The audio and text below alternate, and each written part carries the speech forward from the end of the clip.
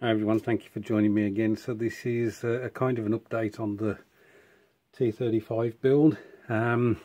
Yesterday, before I continue, I just want to say a huge thank you to you guys that commented on my video yesterday. Really do appreciate the support and the suggestions and the encouragement. So what was I saying? Yes, yesterday I said that I was going to keep these bogies off, paint them up separately and then add them to the painted hull. I've decided that that perhaps isn't the best thing, because this track is Lincoln length, and so the track really needs to be on in order to get that sprayed up, at least primered. So I've put those on. I'll put the track on. I'll leave the deck of the tank off, and hopefully I'll be able to get to everything. I'm thinking I'm going to try and airbrush this, which, as you know, is something I don't often do. So it'll have a black primer, and then I'll go in with the Russian green. Hopefully I'll be able to hit everywhere I need to, and then it's a case of going around with paintbrush and trying to paint the black rubber around these road wheels and around these return rollers as well. And then the track, because it will have the well, it'll have all the paint on when it, both the primer and the Russian green. I will then paint that the track brown or wherever it is, prior to weathering the lower hull of the tank. I came across a bit of an issue with the build, and I just thought I'd give you guys a heads up, anybody who's looking to build this. So it was, I've got to find my part now, excuse the rustling. Okay, let me get some kind of pointer. So it was these two parts, B31, B28, that have got to fit in there. I've still got one of them loose, so I shall show you the part.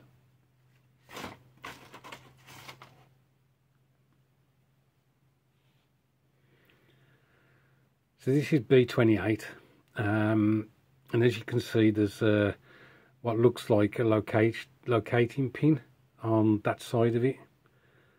So you would suspect that there's a hole in the hull of the tank, but if we have a look, there isn't any hole. So I was scratching my head as to how this was supposed to be fitted if there isn't a hole provided. The hole is actually on the deck of the tank. If I show you,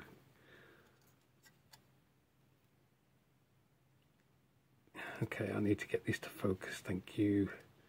So the hole is actually there, down there. So what I did was, let's turn this around so we can show you the one that I've actually done.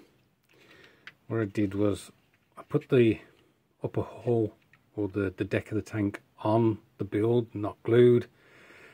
Then I inserted the part where it was supposed to be, and what I did, see if I can get to focus, what I did was I glued it to the top of this part. Then I took the deck away and was able to glue it where it was supposed to be sitting, on the top of the hull side.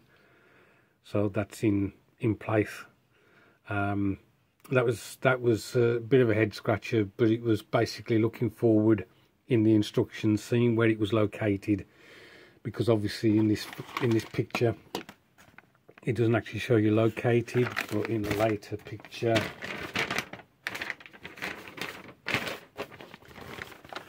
which is this one, it shows you there. And also there was some other way I was able to find out where that part went. You can see it just there. I can't quite remember what the other picture I looked at, and it basically showed it. So I knew that it got to go somewhere there. But then when I identified that there was a hole actually in this upper part, that sorted it out for me. So the next stage is to add the tracks, which will be a lot of fun. There's got to be, I think, 7 links, individual links go around here, 8 individual links go around this, and then you use the other longer links to make up the track. A few of you have picked up on my comment with regards to dio or not to dio. That is the question, and basically you've encouraged me to do a diorama, so I will be doing a diorama with this. It may not be as extensive as I kept thinking. I could add this, I could add that, I could put these there and that there, and it's just going to be perhaps a small vehicle adjacent to this and a couple of German soldiers on the base, just to give it some perspective. Right guys, I'm going to leave it at that. Thanks ever so much for watching. I do appreciate it. Thank you to all my new subscribers. It's just really good of you to sub to the channel and encourage me. Look after yourselves. I hope your weekend's going well, and I'll catch up with you soon.